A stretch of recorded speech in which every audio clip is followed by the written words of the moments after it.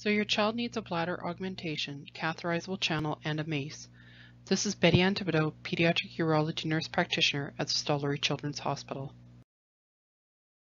Your child's surgery will be done under a general anesthetic, and your child will be in hospital for 7 to 10 days.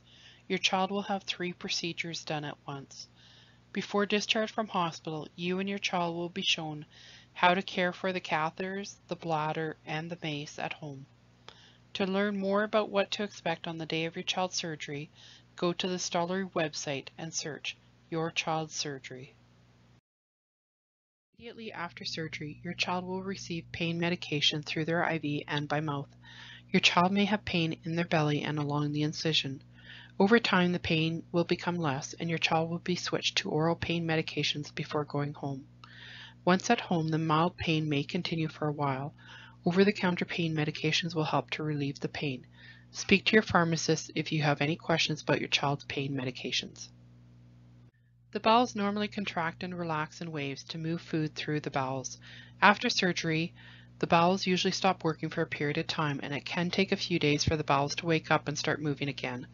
Some medications may slow the bowels down as well. Your child may not have much appetite, may be unable to pass gas, have some nausea and vomiting, and the belly may get distended or bloated. If your child has a lot of vomiting, your child may need a tube inserted through the nose into the stomach to drain the stomach until the bowels start working again. Usually when the bowels begin to work again, your child will have a lot of crampy pain. Getting up and walking around will help the bowels move and relieve the discomfort. A bladder augmentation is a surgical procedure in which a portion of the small bowel is used to make the bladder bigger. The top of the bladder is opened and a piece of small bowel is sewn on top of the bladder as a patch to make the bladder bigger. A catheterizable channel is a tunnel from the abdominal wall into the bladder. This tunnel allows your child to insert a catheter into the bladder through an opening in their abdominal wall. The Mitrofanoff procedure uses the appendix to make this channel, and the Monti procedure uses a piece of small bowel to make the tunnel. Your doctor will decide which channel is best for your child.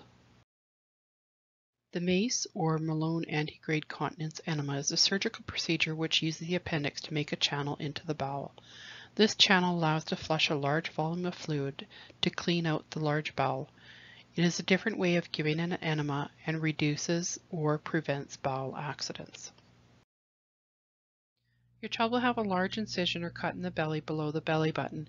Immediately after surgery, the incision will be covered by steri strips and a bandage.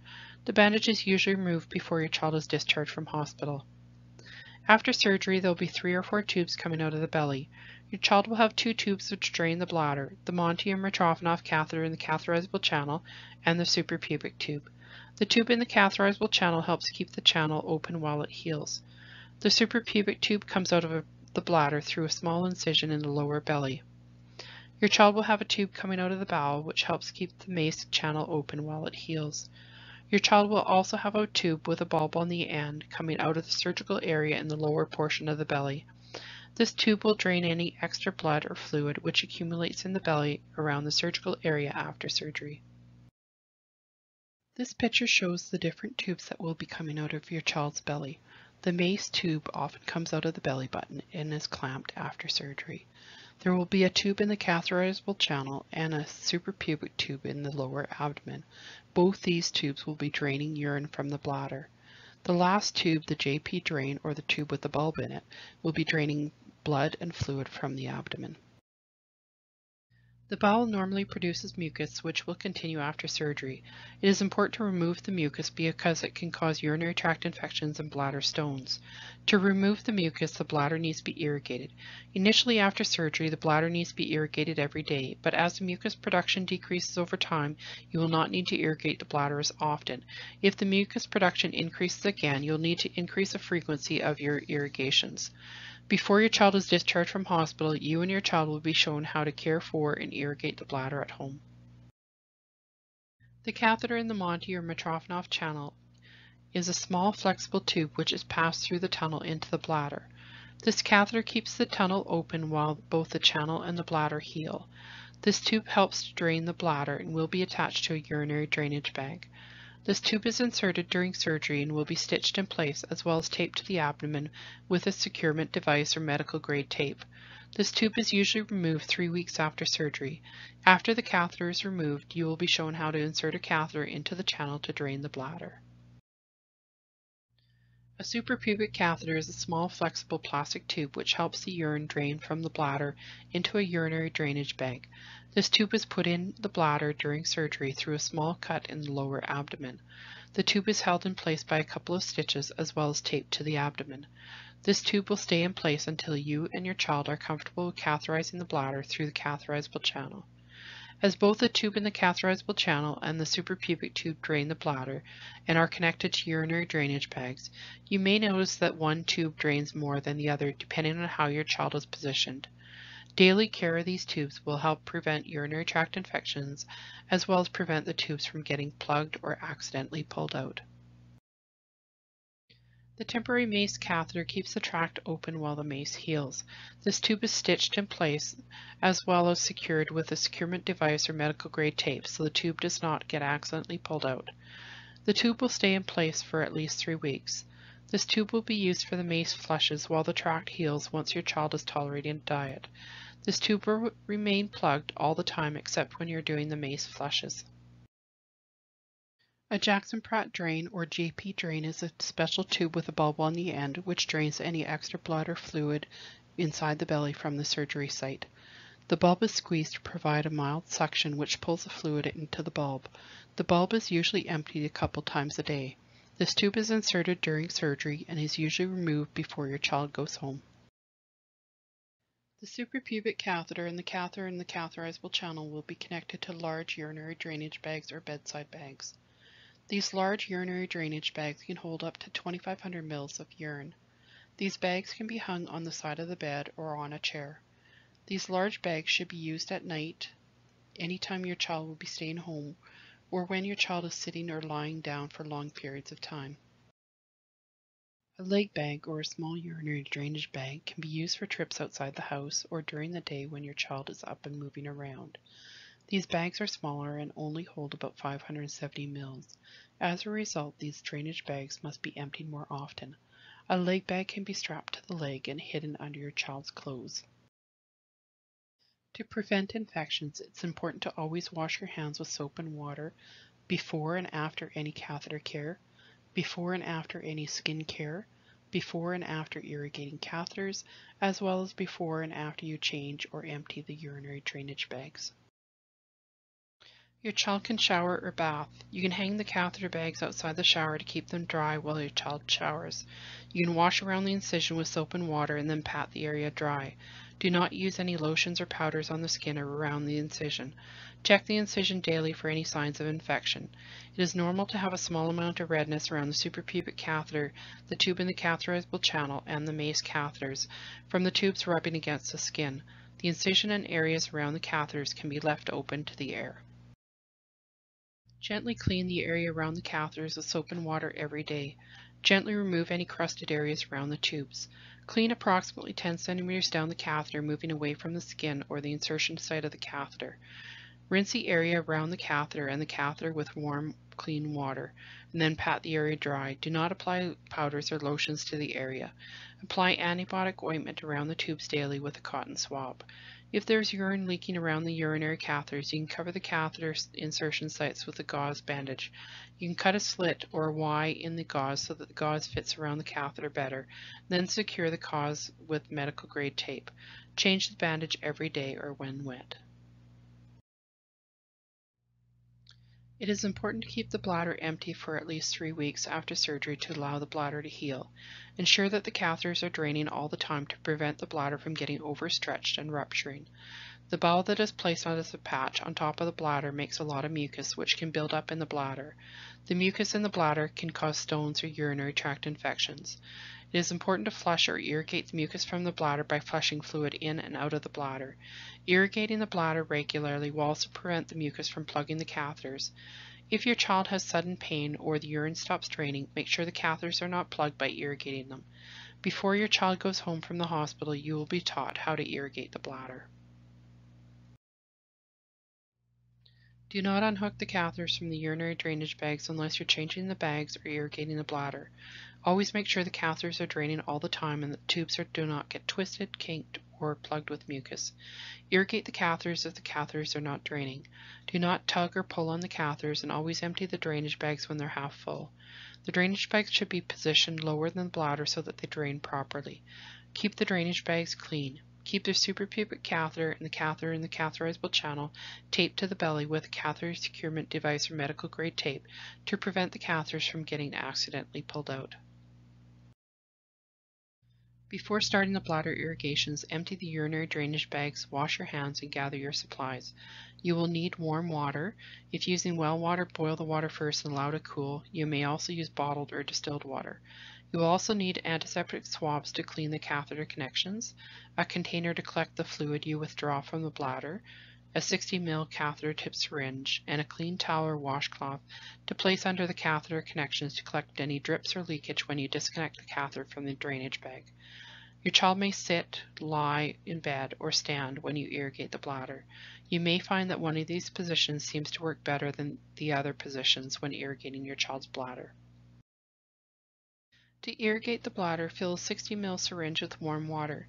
When you initially start the irrigations, you will begin with 30 ml, but as the bladder capacity increases, you will increase the volume to 60 ml.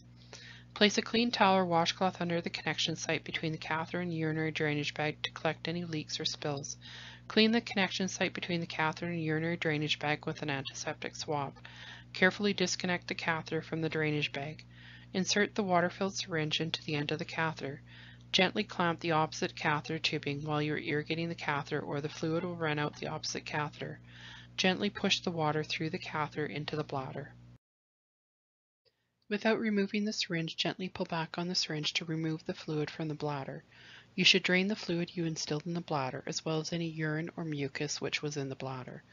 Continue withdrawing the fluid until you cannot pull back any more fluid. If you do not get all the fluid back you instilled, do not force it, as the catheter may be up against the wall of the bladder. Disconnect the syringe from the catheter and discard the fluid you removed from the bladder. Do not put this fluid back in the bladder. Repeat the irrigations until the fluid you drained from the bladder comes back clear and there is no more mucus being pulled into the syringe. Reconnect the catheter to the drainage bag when you're finished. Repeat the process with the other catheter.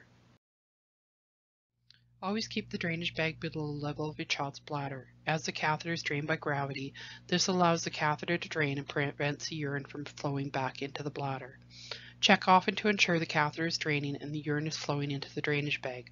Always empty the drainage bag when it's half full, as it will prevent the drainage bag from overflowing and the urine from backing up. To empty the large urinary drainage bag, remove the drain spout from the sleeve at the bottom of the bag.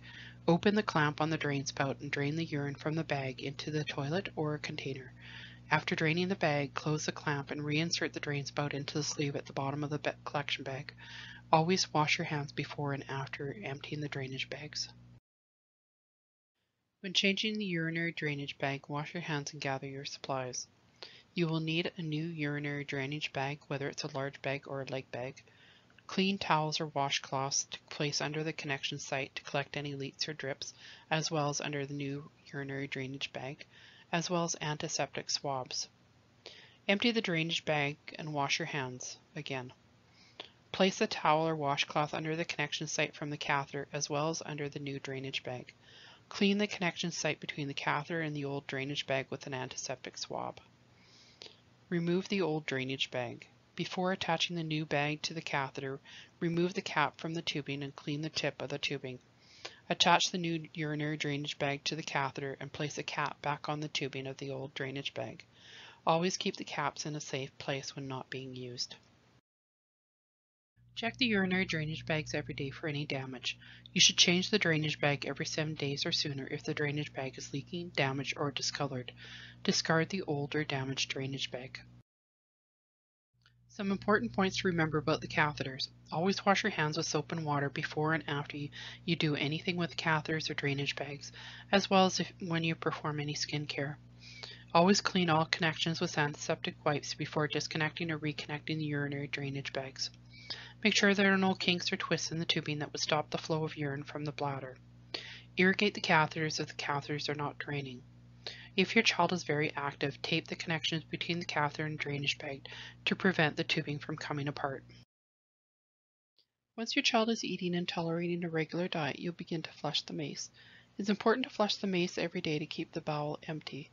The flushes are usually started through the temporary MACE catheter while your child is in hospital and before your child goes home. You will follow the schedule listed on the following page. To begin the flushes, you will need to gather your supplies. You will need a 60 ml catheter tip syringe or a feeding bag, as well as the appropriate amount of warm, not hot tap water. Before you begin the flushes, your child should be sitting on the toilet. For the first few flushes, you will use a 60 ml syringe, and when you're flushing a larger volume, you'll switch to the kangaroo feeding bag. You will likely not see much for results until you're flushing with a larger volume. This is the flushing schedule you will follow. As you can see, you will increase the flush volume by 50 ml every 3 days. This is the kangaroo feeding bag. Before you begin, ensure the roller clamp is closed or the water will run out onto the floor. To use the feeding bag, you will lift the lid and pour the appropriate amount of warm water through the top into the bag. Squeeze the drip chamber so that you get some fluid into the chamber. If you do not fill the drip chamber with water, you will get a lot of air in the tubing while you're doing the flushes. Open the roller clamp partway to slowly fill the tubing with water. Close the roller clamp once the water reaches the end of the tubing. Hang the kangaroo feeding bag high above your child on a hook behind the toilet or on an S-hook over the shower curtain rod as the water flows by gravity. Remove the plug from the temporary MACE catheter. Attach the tubing from the kangaroo feeding bag to the temporary MACE catheter. Slowly open the roller clamp halfway to allow the water to flow into your child's belly. As your child becomes more comfortable with the flushes, you may be able to open the roller clamp more to speed up the flow of the water. Some individuals can tolerate the roller clamp being wide open. If your child becomes crampy with the flushes, slow down the flow rate by adjusting the roller clamp. The whole process should take between 45 to 60 minutes. If there's no water flowing, try hanging the bag higher. When finished with your equipment, wash it with dish soap and water and allow the feeding bag to air dry. You can continue to use the same feeding bag until the bag starts to leak or no longer works. The volume of warm water required to flush the bowels is different for everyone. Use the flushing schedule to slowly increase the volume of water and find the right amount of water for your child. Your child may need more or less volume than what is recorded on the schedule. You will know you have the correct volume when the flushes are completed in 45 to 60 minutes and your child does not have any accidents or staining in the underwear for 24 hours. If your child complains of cramping with the flushes, adjust the flow rate by slowing down the flushes or decrease the volume you are flushing. It may take some time to find the correct volume and flow rate that works for your child. Some tips to keep your child comfortable during their flushes include using a step stool or squatty potty under their feet so their feet aren't dangling, which may also help your child empty their bowels. Using a towel or blanket on their lap for warmth and a small pillow behind their back for comfort. Setting up a small table so your child can do their homework, or setting up an iPad or tablet so your child can watch movies, shows, or play games during their flushes. Sometimes your child may have some mild discomfort from the incision or the tube sites. Use over-the-counter pain medication as directed. If you have questions about the pain medicines, call your pharmacist. If the pain medication is not working and the pain is getting worse, call your doctor. Your child may have some minor skin irritation or redness around the tubes. This is normal. If the redness around the tube is getting worse, hot to touch, or spreading out from the tube, call your doctor. It's not uncommon to have some small urine leakage around the bladder catheters. Sometimes your child can also develop some red, beefy-looking tissue around the catheters. This is normal and can be treated in clinic if it becomes bothersome. These are pictures of minor skin irritation that can occur around the tubes. The normal redness around the tube, as well as granulation tissue. Granulation tissue is that red, beefy tissue that bulges out around the tubes. The granulation tissue can be dealt with in the clinic if it becomes bothersome. Call if your child has any signs of a urinary tract infection or infection around the incision or catheter sites. Signs of a wound infection or catheter site might be irritated, swollen, or red, tender skin, pus from the incision or catheter site, the incision is opening up, increased pain around the site, a fever, or a general feeling of unwellness. Signs of a urinary tract infection may include foul-smelling, cloudy urine, increased mucus production, blood in the urine, fever, nausea and or vomiting, a general feeling of unwellness, or flank pain felt below the rib cage and above the waist on one side or both sides of the back. Call your doctor or Betty Ann or take your child into emergency if the catheters are not draining even after you irrigated them, one or more of the catheters has fallen out, there are signs of a urinary tract infection, wound infection, or infection around the catheter sites, or you're having difficulty managing your child's care at home. If you have questions, you can call your doctor or you can contact Betty Ann, the Stollery Pediatric Urology Nurse Practitioner, at 780-407-7010 Monday to Friday during the day. You will need some supplies to care for your child at home after surgery. You can either purchase the supplies from a healthcare store, pharmacy, or online. You may need to go to more than one store to purchase the supplies. For your convenience, you may purchase a Care at Home kit from the hospital. This kit will contain the supplies you require for your child for the first few weeks at home. This package must be purchased before your child is discharged from hospital. Please let your nurse know if you require a Care at Home kit. This is a list of supplies that your child will need at home after surgery. The catheter in the catheterizable channel and the MACE catheter are usually removed approximately 3 weeks after surgery. You will need to book a clinic appointment for the catheter removals. If you do not have an appointment booked when your child is discharged from hospital, call 780-407-1980 to book a follow-up appointment for approximately 3 weeks after your child's surgery. The catheters in the MACE and the catheterizable channel will be removed in clinic approximately 3 weeks after surgery. During the appointment, your doctor will remove the tubes and you will be shown how to insert a catheter into the catheterizable channel to drain the bladder and how to insert a catheter into the MACE to give the MACE flushes. Once the catheters are removed, your child will be left with small openings in the belly where the catheters were. The suprapubic catheter will remain in place until you and your child are comfortable with catheterizing through the channel. You will need another appointment to have the suprapubic catheter removed. If the opening for the catheterizable channel or the MACE become tight, you can insert a catheter into the opening of the catheterizable channel or the MACE and leave the catheter in place for 7 days to stretch the opening. Secure the catheter in place with medical grade tape or a catheter securement device. To prevent leakage from the catheter, you can either put a plug in the end of the catheter or tie a knot in the catheter close to the open end before inserting the catheter into the channel. If you use a knotted catheter, you will need to remove the catheter and insert another catheter into the channel to empty the bladder or do the MACE flushes. Once you're finished draining the bladder or doing the MACE flush, you can remove the catheter from the channel and reinsert the knotted catheter and tape it back in place. This video is made to help you care for your child at home and made possible with funding from the Stollery Children's Hospital Foundation.